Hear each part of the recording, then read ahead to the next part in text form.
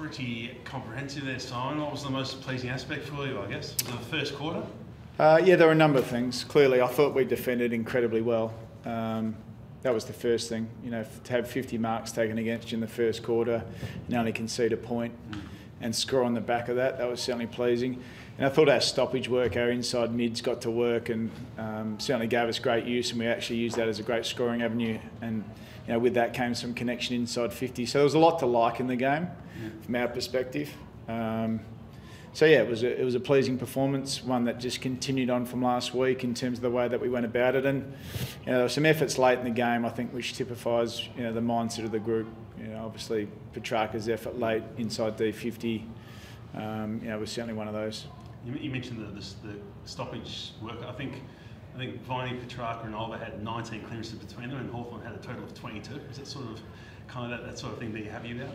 Yeah, look, obviously they had some plans in and around, tagging Clayton, but I thought as a collective group we got to work and we were prepared to get our hands dirty on the inside, and we were pretty clean to get the ball to the outside, and that gave us some great opportunity to score on the back of that. So it was an area of our game that was really strong today, and we spread the load. It wasn't one player. I thought Tommy Sparrow came in and did a great job there as well.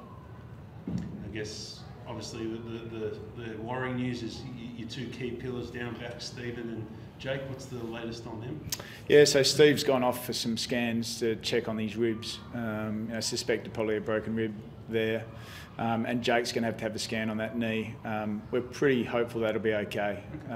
We just have to wait and see on the back of the scan. But clearly, Maisie, we just got to get checked off completely to find out what's going on with his ribs there. So we'll report back as soon as we know. But when you lose two key pillars, pretty early in the second half, or one before halftime and one after, I thought Harrison Petty and Tom McDonald and Marty Horde did a great job down back for us. If they are both missing, you content with those two playing that role there, and you've got JVR and Fritsch who came up front. Just taking a breath from this one. We've got guys that can play those roles. Clearly Harrison's done it previously.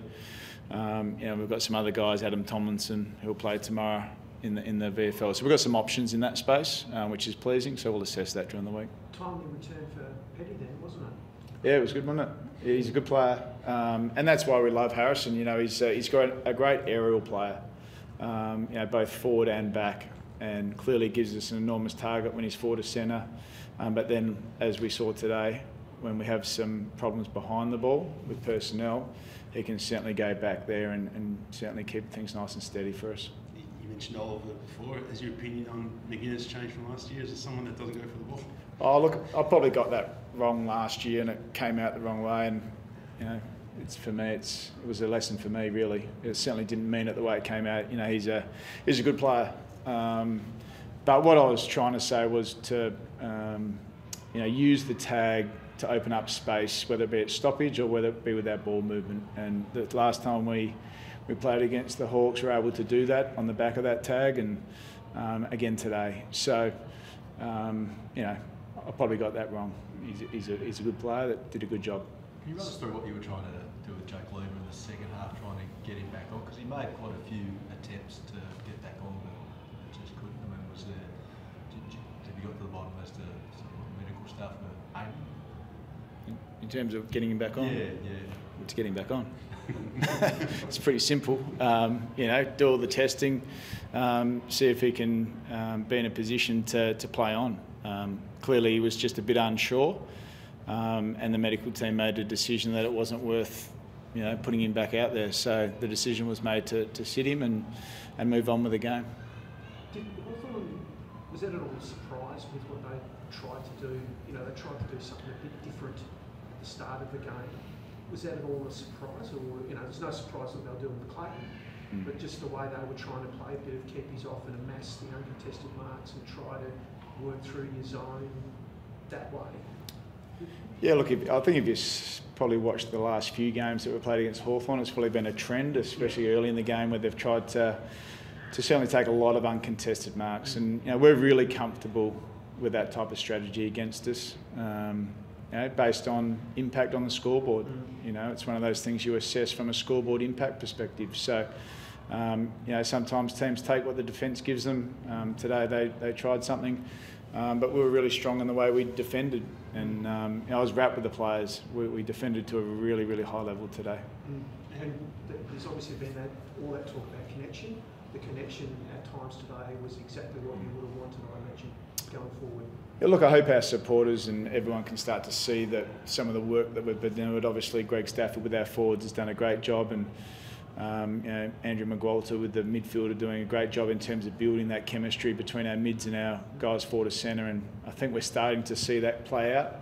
As I said, we'll have weeks where it doesn't work, like every team. So it's a work in progress for us. It's on the right path, and today was a highlight. You almost got 100 again, and Bailey, on one of the best defenders in the competition, played a fantastic game as well. Yeah, he did.